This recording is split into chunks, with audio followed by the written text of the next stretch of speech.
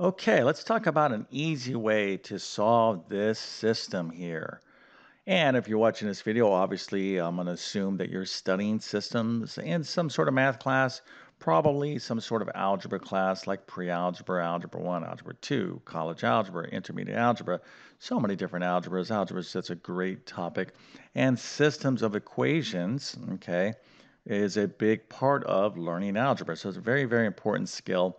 And I could really talk at length about systems, but we're going to just focus here on how to easily solve this particular system.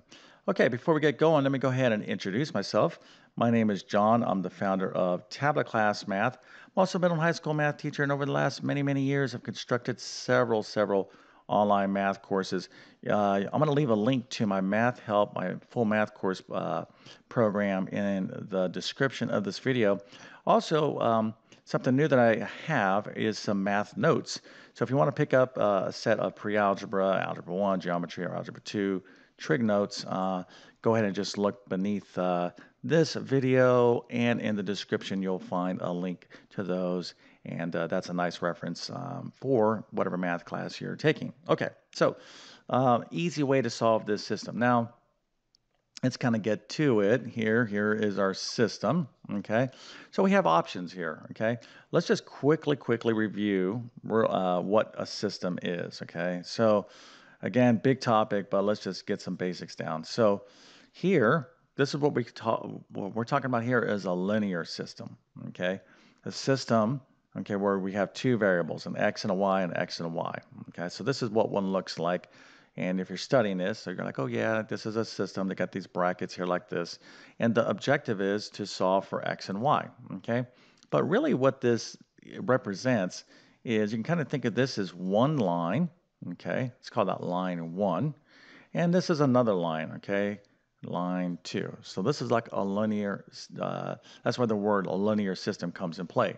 And the objective to solve a linear system, actually just go down here real quick, is to find where these two lines intersect, okay? So let's say line 1 is like right here, and line 2 goes this way, okay?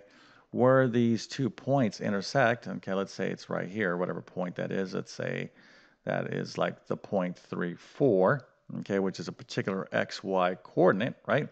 This point of intersection represents the solution to that system, okay? So if I actually went and graphed this line, and then I graphed this line, I can literally just look to see where they intersect and be like, oh, that's the solution.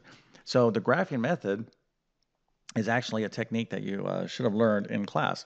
Of course, you would want to have graph paper, and you got to be super accurate the way you draw, these lines and etc.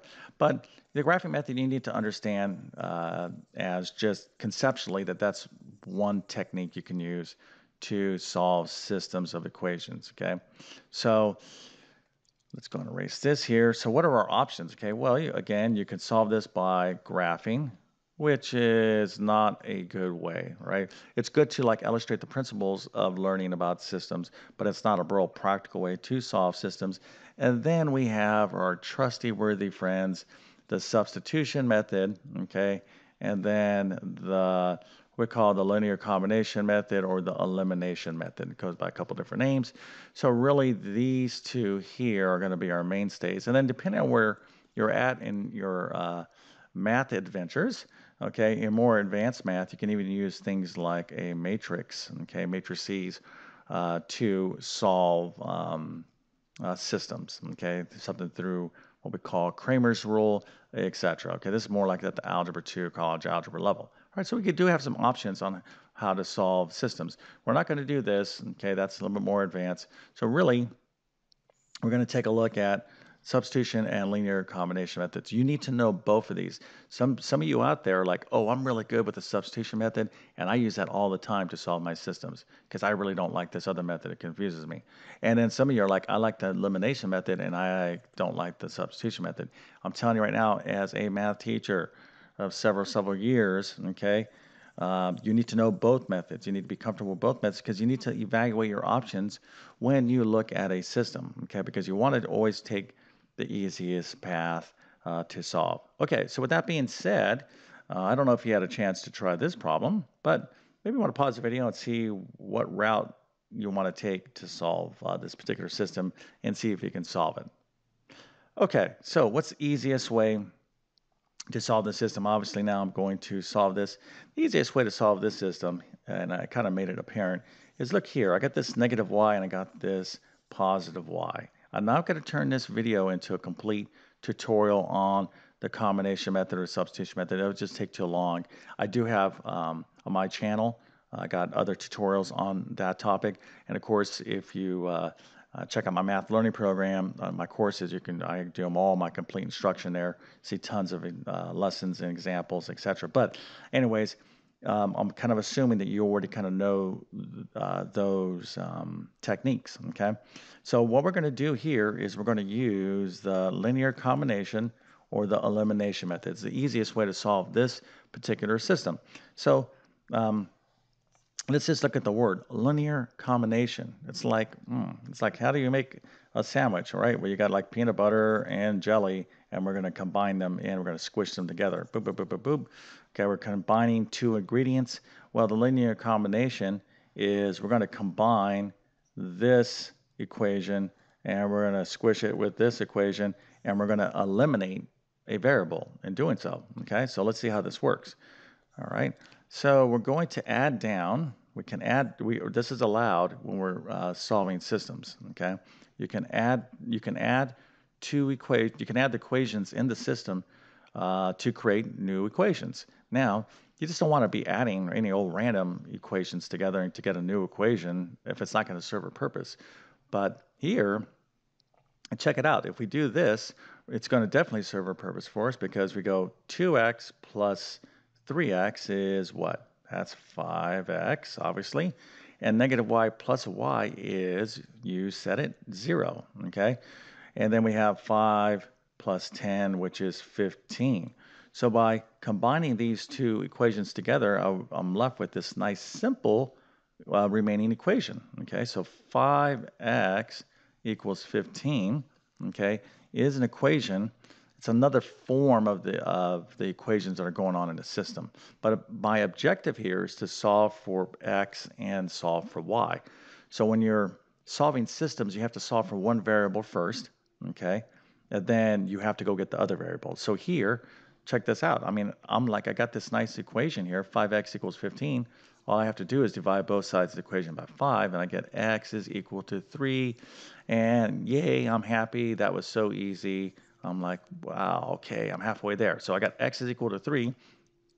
I was able to do that super easy. Now I'm halfway home. X is equal to 3. Let's put this up here. X is equal to 3. Now at this point, all I have to do is just pick one equation or the other to solve for y. Okay, let's go ahead and pick this equation. I could have picked the other one. All we're going to do is say, okay, 3x plus y is equal to 10. I'm going to substitute in the 3 for x. Okay, so that's going to look like this. 3 times 3. Actually, give myself some more room here. Okay, 3 times 3, right? Because I already know x is equal to 3, so I'm not going to write 3x. I'm going to replace that with 3 plus y is equal to 10. So that's going to be 9 plus y is equal to 10. Subtract 9 from both sides of the equation. And I get y is equal to 1. Y is equal to 1. And I am done. Okay, so the solution to this system, remember, you're going to always organize it as an xy point. Okay, so x, then y. So my x was 3 and my y was 1. So that is the solution to this system. Okay, 3, 1. All right, now let's say, wow, are you sure that's it? Well, let's go ahead and just check here real quick. Okay, let's just make sure. We'll take one of the equations. We'll take 2x minus y equals 5. And let's plug in these values. X is 3 and y is 1 into this equation. Let's just make sure it checks. So we get 2 times x is 3, right? And y is 1. So I'm just substituting x and y values. for here for x and y. So 2 times 3 is 6. 6 minus 1 is, of course, 5, and 5 equals 5. That's a true statement. So that means that these solutions are good. Okay, so I know that was a lot of fun.